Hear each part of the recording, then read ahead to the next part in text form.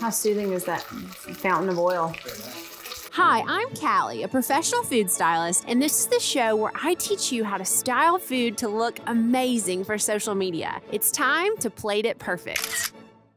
Today, I'm feeling Irish, and I'm styling Irish stew. I've got some beautiful dark Irish beer, some vegetables, beautiful cuts of beef. I think it's gonna be an awesome St. Patrick's Day. I'm gonna start this recipe off with oil really super hot, smoking hot. You literally wanna see smoke coming off your oil, because the key to a great stew and taking a beautiful photo of stew is getting really beautiful browning on the outside of the pieces of the meat. And I'm gonna put these in individually.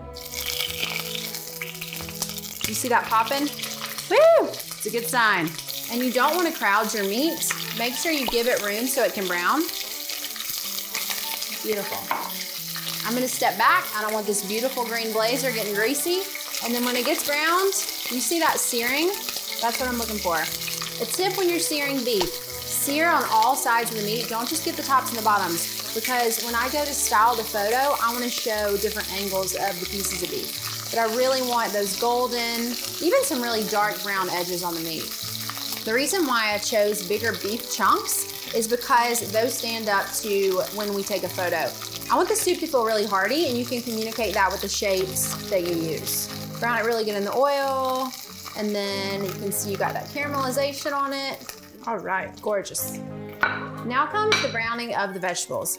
And I cut these vegetables into chunkier shapes on the diagonal so that it's visually interesting. It's not just a plain old round carrot chunked into a soup. We have gorgeous, chunky, hearty pieces. So if your pan is really hot and your vegetables are starting to burn, you actually need to add more oil. Oil will cool the pan down a little bit, and it will also help your vegetables not to stick. So I just wanna put them in there. And I'm gonna turn my heat up a little bit more so that I get a really good little bit of a crust on there.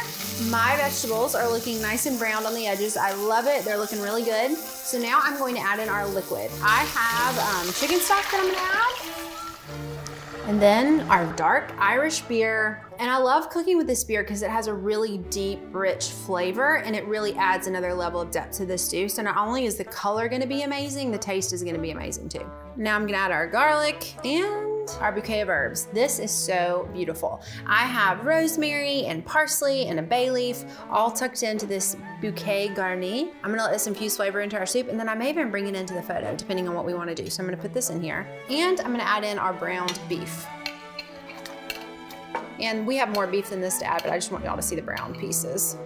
All right, so now this has been simmering for a bit. I'm gonna add in our potatoes. And I wanted to keep some whole and some halved, because when I go to build the soup, I wanna be able to play with the size and the shape. And I also love the texture, that velvety, soft texture of a cooked potato. And you can see that if you leave them sliced when you cook them in the soup.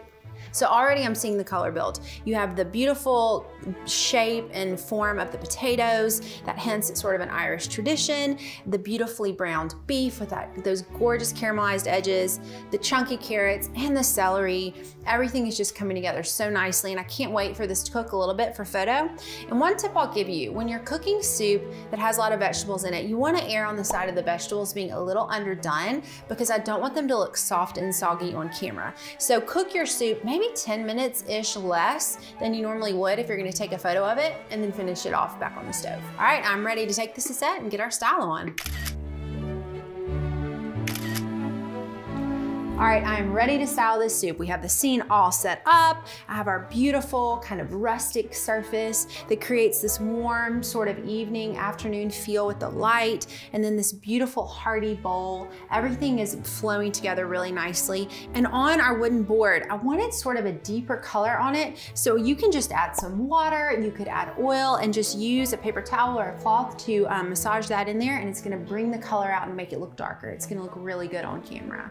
So I'm ready to build the soup. I just put some soup kind of in there for our base, and then I'm gonna show you how to use all the individual elements that we worked so hard to create earlier on the stove to bring this soup to life. I start out, like I've talked about before, with one of the main star ingredients when I'm styling this, so that's our beef. So I'm gonna place the beef in first, and I'm gonna, again, style a little bit more towards the front, and then build towards the back. So that's a pretty shape. And again, when I'm putting these soup elements in, I want to tell a story of what's in the soup, but I also don't want to just place them on top. We really want to work them into the liquid. So this beef is looking beautiful. It's really sheeny. It's got browning on the edges. That looks gorgeous. I love the way that's looking. So I'm gonna stop with the beef and then I'm gonna add in the potatoes because this is another star ingredient. You know, Irish potatoes are very traditional. So I'm gonna add in our potatoes and I'm gonna do some that look whole and then some that look halved. I know the telltale sign of a good food photo is when I just wanna take a bite of it, you know, just wanna dive into it. So that's what I'm trying to create here. And I also love how we're using color to make the soup appear lighter too. So I have this light sage green colored bowl, which I love, the lightness of the potatoes, because though it is hearty, we don't want the whole frame to feel, you wanna bring some lightness in so it creates that balance. I'm gonna add in our carrots. See how I picked pieces out of the soup that are nice and brown so we can showcase that. And just feel free to play around, move things around, let things sink. And actually over time, as this soup sits and gets a little cooler, things will probably start to sink and that's okay. Just watch your soup, make sure you take care of the details and kind of fluff things up if they need it. And I'm gonna add our celery, final touches. I love that. I've actually got some pieces of rosemary from the bouquet garni we put in there that I kind of want to incorporate, kind of fresh cues. Gorgeous, this looks so good, I'm so happy. I also took the bouquet garni we talked about earlier with this chef's twine around it. And chef's twine is something that you can get like at a specialty food store. You can order it online. I took it out a little bit early so it's staying nice and punchy green. And I'm actually gonna add another visual interest moment in our photo. I'm gonna place this in our soup so that you can kind of see it. We've got our soup built, and now here come the final touches. I'm gonna add this pickled red cabbage for just a pop of magenta. I love the color that gives our soup. Pickled vegetables are beautiful in a rich soup. Then I'm also gonna add in some microgreens. These are so pretty. This, again, adds another touch of lightness to our soup, just a little bit. And I don't want it creating an S shape coming off. I want it just to kind of be like a natural cue at the top. Now I'm gonna add some parsley. Another fresh cue, just another pop of green to balance in the parsley that's in the back. And actually, I'm gonna play a little bit with this and maybe put a little on the surface because I think that's beautiful. It kind of ties everything in. And finally, I'm gonna add our salt and pepper. Y'all know I love a good bit of flaky salt. Add a little extra crunch, a little layer of depth. And I like the way the salt falls on the beef. It kind of cues to the salt we had in the recipe. And then some pepper. Awesome, that looks beautiful. Okay, so now for our favorite part, the beer. We're gonna get our beer to foam back up a little bit because as you can see, it's been sitting here and it's a little sad. So I'm gonna add some salt to the bottom of the glass. Then I'm gonna take a knife, stir it up, and that foam should start to fall again.